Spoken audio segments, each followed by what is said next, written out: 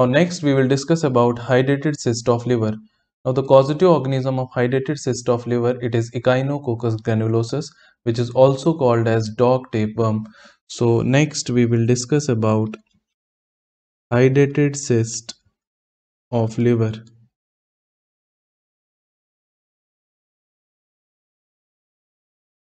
The causative organism, it is caused by Echinococcus granulosus, which is also called as dog tapeworm. Now let us discuss the life cycle of Echinococcus granulosus.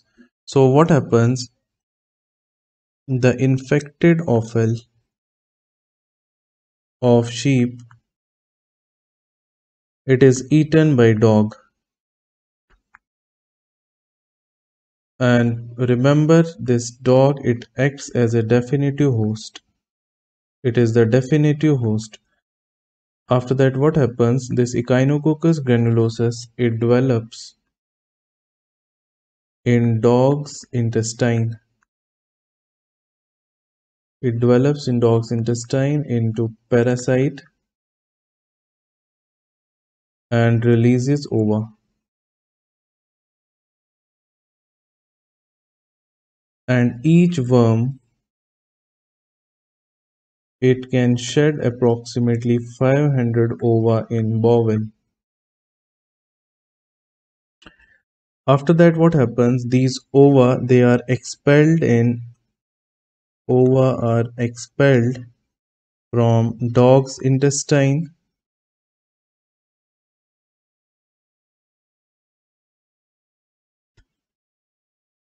to grass and vegetables. After that, these eggs, they are ingested by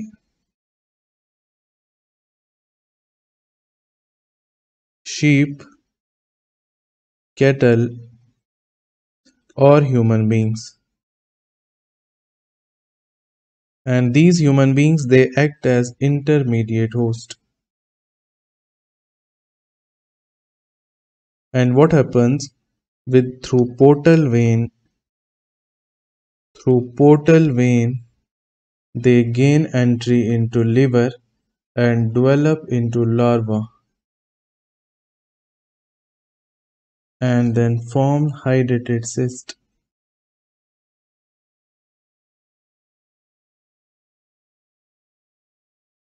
Now this was a life cycle of Echinococcus granulosus. Sometimes questions are asked from this life cycle, so I discussed it with you.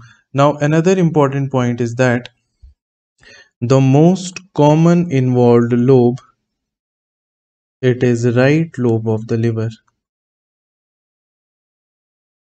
So the most common lobe involved in hydatid disease, it is right lobe of the liver. And sometimes question is asked, which is the most common segment which is involved? It is segment 7 of the liver. So it is segment 7. Now let us discuss the anatomy of hydatid cyst. So we will discuss the anatomy. Now let us understand it with the help of a diagram. Now it consists of 3 layers. The cyst, it consists of 3 layers.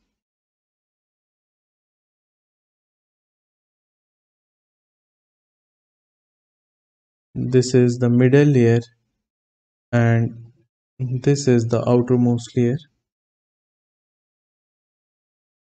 Now the outermost layer, it is called as pseudocyst. Then after pseudocyst, the middle layer, it is ectocyst. And the innermost layer, it is called as endocyst.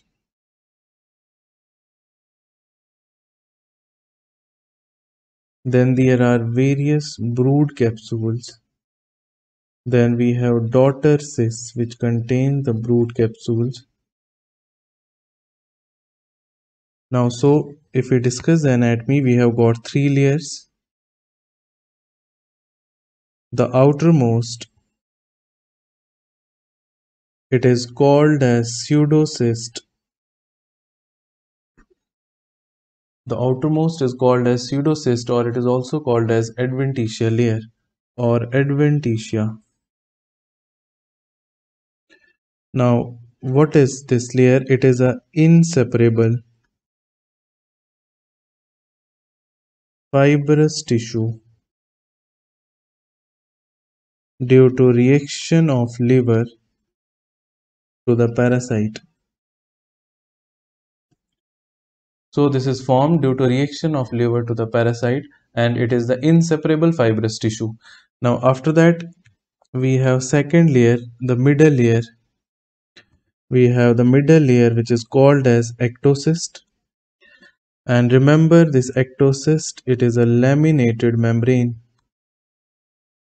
It is a laminated membrane, and it is formed by parasite itself. Parasite itself. So it is formed by parasite itself. Now it is a whitish, elastic, and contains hydrated fluid.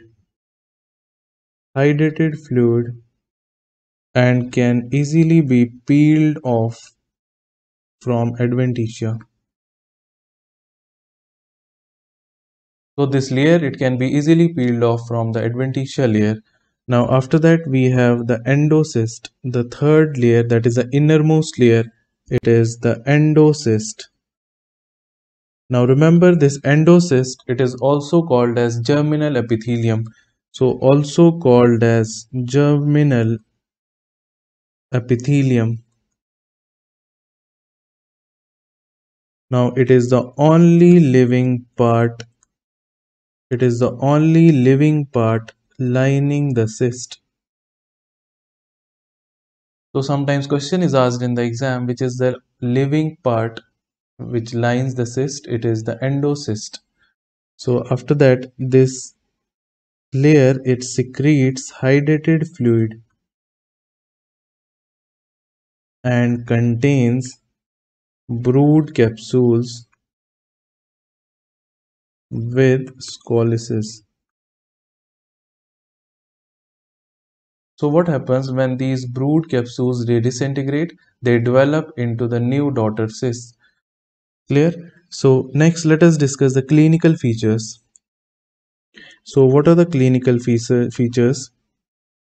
The patient will present with asymptomatic palpable liver with a classical hydrated thrill. So the patient will present with, mostly these patients, they are asymptomatic, but the liver in such patients, it is palpable. So the patient will present with a palpable asymptomatic liver with a characteristic hydrated thrill. After that, now since there is a hydrated cyst in the liver, so it will compress the biliary tree and the patient may have jaundice. So next important clinical feature is jaundice. Now there is an important sign which is termed as Camelot sign. So have a look. What is Camelot sign? Now following intrabiliary rupture of the cyst, what happens? Sometimes air may enter into the cyst, and which can cause what? It can cause collapse of the wall of the cyst. This is termed as Camelot sign. So this Camelot sign is due to intrabiliary rupture. What happens? Gas enters into cyst, and this may cause partial collapse of the cyst wall. Partial collapse of the cyst wall. So it is termed as Camelot sign. Now after that, other clinical features which patient may present with, these are weight loss and fatigue. And the weight loss in children due to hydrated disease, it is termed as hydrated cachexia in children. So there is hydrated cachexia in children. Sometimes the patient may present with vomiting. Clear? Okay. Next, let us discuss the various classification systems which are used in hydatid disease. So next we will discuss about the classification. Now, first type of classification we have Hassan-Garbi's ultrasound based classification. So first we will discuss about Hassan-Garbi's ultrasound based classification. Now in this we have type 1, which is a pure fluid collection. Type 1 is pure fluid collection. After that we have type 2, it is fluid collection with split wall. So it is type 2 is fluid collection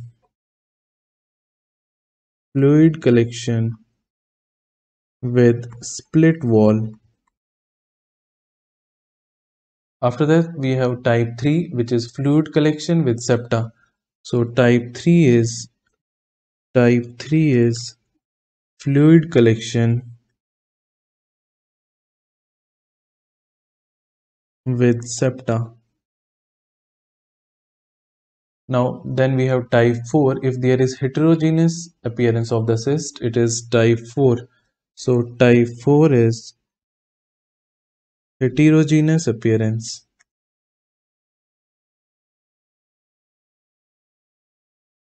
Heterogeneous appearance. And if on ultrasound there are thick walls surrounding the cyst, it is type 5 cyst. So what is type 5? Type 5 is a thick walled cyst. A thick walled cyst.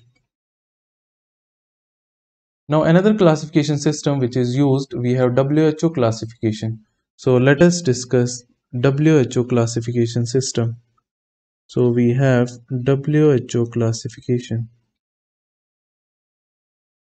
In WHO classification we have type CL, and it includes active, unilocular, containing no cyst wall, and it is a early stage cyst, and please remember it is not fertile. Then after that we have CE1, and CE1 is active. In this the cyst wall is present and hydatid sand is present. It contains hydatid sand and it is fertile. Now after that we have CE2. CE2 CE2 is active. It is multivesicular,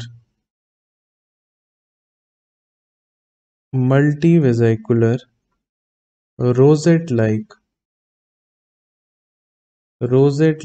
cyst wall, and it is also fertile. After that we have CE3. Now CE3 is, it is a transitional detaching laminated membrane,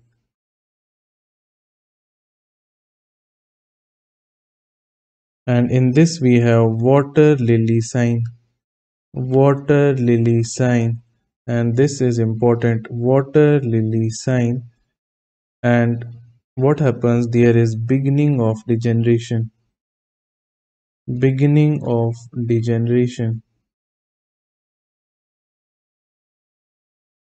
So sometimes question is asked, water lily sign is seen in which type of WHO classification? It is CE3. It is seen in CE3. After that we have Ce4, and Ce4 includes an inactive with degenerative contents.